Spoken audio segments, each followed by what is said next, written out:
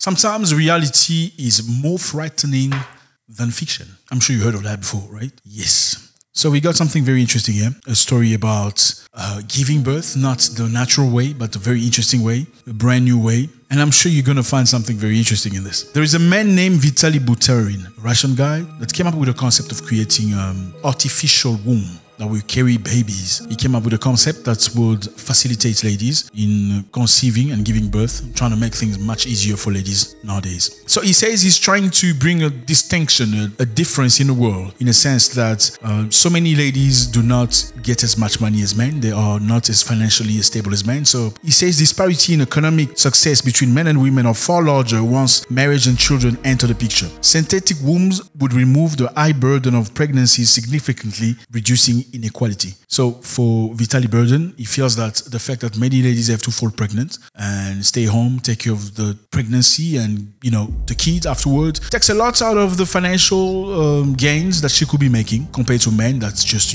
keep it moving, just keep it moving.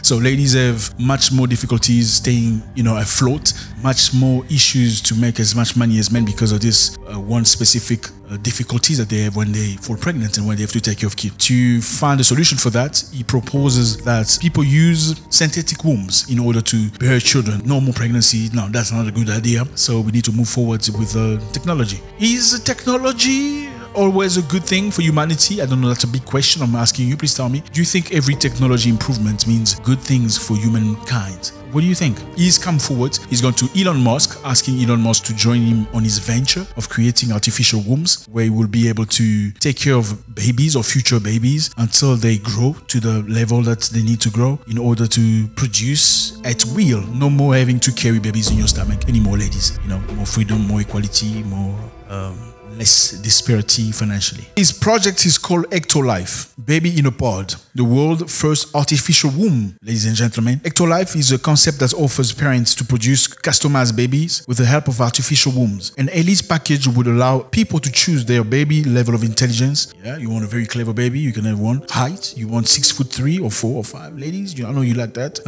Hair color, eyes colors, blue, green, I don't know, physical strength, and even more. Skin tone, I know for many people in the continent like light skin. So yeah, there you go. You got the opportunity to actually choose what you really, really want, what you want to do with your babies. No more surprises. Oh, he's ugly. No, none of that. You can actually edit your baby genetics as you like. So they say the facility will run on renewable energy, of course. They're promoting renewable energy lately with global warming, so it actually really goes together with the concept. Renewable energy plants ours. 75 labs, each equipped up to 400 growth pod of artificial wombs, able to create up to 30,000 babies a year. So you can order your baby in advance. So who is this man, Vitaly Buterin? Vitaly Buterin is a co-founder of Ethereum. Ethereum, yes, the decentralized open source blockchain with smart contract functionality. For those of you who don't know, Ethereum is a means of financial transaction, very similar to Bitcoin. I know many people know Bitcoin.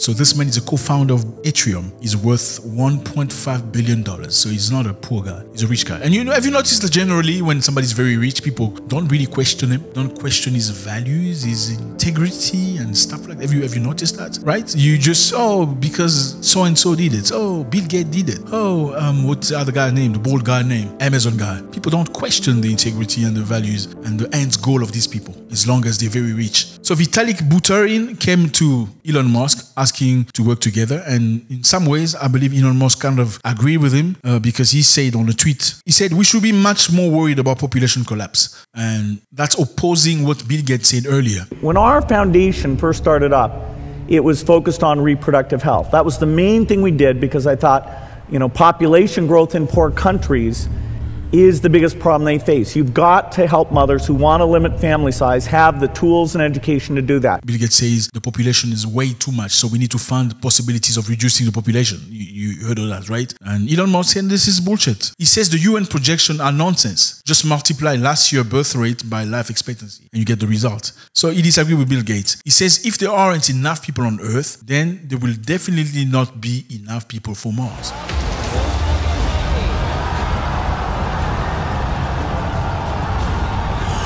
you know, he is working on the project on how to get people to Mars. I don't know why people don't care about Earth. People are more worried about Mars than they are worried about Earth. Instead of finding solutions for Earth and trying to make life better for everybody, everybody's more focused on what's happening on the other side. I don't know. Have you noticed that? That's a bit crazy, isn't it? So yeah, fellas, there are reactions on Twitter. This lady says, it's so deeply regressive to still bearing the children exact the same way we have for gazillion years. Literally, every other technology in the world has advanced, even despite limitation. So should this. It should be as easy as I can believe we once did that way as anything else. It's been like this for way too long. It's time to change. Yeah, it is frustrating. This other lady named Devon says, I couldn't agree more. It's sad for me as a woman that I have to choose between A, having no kid, B, putting my health at risk to do so. I for once would love to have more options. So she feels like it shouldn't be that way just once, not having kids because you're too scared to have, you know, to do things the normal way, or putting your health at risk. To her, she believes that every time you bear children, you're putting your health at risk. I don't know if many people agree with that, but I don't know if you can say that to many African ladies that bear 6, 7, 8 children in a lifetime and still be very happy until they die. I don't know if they can relate to that. So it really depends. Now, this lady that's very emphatic says, she was responding to the other ladies, I think your synthetic brains implants have gone wrong. Pregnancy was once one of the most wonderful experiences of my life, connecting me to the earth energy like nothing else. Why would I give that up for anything? You would need to look at your connection to the natural world. So she feels like pregnancy was one of the most natural things, one of the most amazing experiences she's had. And these people need to check themselves up. And this other guy says, so grow babies in lab or what? Just like in the Matrix. Very interesting. I think things have changed. Bitcoins never existed in the past. Today, many of you have adopted it. Now, the Ethereum creator comes up with an idea of you having a better life, supposedly not having to bear children, giving it to machines. So that will allow you as ladies to make more money, to have equality. I don't know. What is your goal? That's the big question. Are you looking for equality or are you looking to be happy? Do you feel you're going to be more happy by being equal to somebody financially? Or would you just be happy by having what you need to be happy? Those are the big questions. And then I think this comes with big choices. Do you want to keep the world the way it is, the way God created it to be, with so much inspiration, so much natural energy? Or do you want it to change, to have things on command? You can plan and order your baby 1 year in advance and have it set the way you want it. Blue eyes, long legs, or thin mouth. I don't know how you want it. Is that how you want life? What about the surprise? What about natural things? What about the excitement of going to the hospital and finding out, is it a boy or a girl? What about all that? What about the gift of the creator? The uncertainty of life. Isn't that the magic that we all seek for in some ways? Or do you want a life where everything is pre-programmed for you? How about in the next couple of years when they say, you have done something negative, you got criminal charge, so you don't have the rights to have any babies in the incubator for the next 10 years. So instead of you going to prison, you're going to have 10 years of no incubation for some. I mean, yeah, that's just the beginning, isn't it? It first started as, okay, we have a way to sort of prevent genetically transmitted disease from parent to children. We can select that into the machine. To finally, guys, we don't like what you're doing. You've been, disobedient to the government, or you've been doing something that's not necessarily good. Therefore, you are obstructed from benefiting with the pleasure of having a baby for the next 10 years. Is that what you want for the future? I don't know. Ethereum today is worth $1,500, 25,000 South African rand. Very interesting. So this guy is one of the founders. He's got a lot of money. Like I said, people with money come up with ideas, some of the craziest idea ever. We tend to just adopt them without necessarily questioning the goals and objectives. I don't feel personally, I don't feel like people come up with all these ideas of technologies with pure intentions. I think there are always fine lines of fine readings that people don't necessarily see. That comes with it. Control in some ways. Yeah, in many, many ways. So please tell me how you feel about this. I understand some ladies, they are in real difficulties of conceiving. How about surrogate moms? How about that? Natural things, normal things.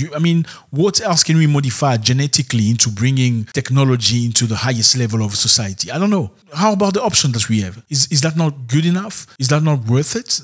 God bless.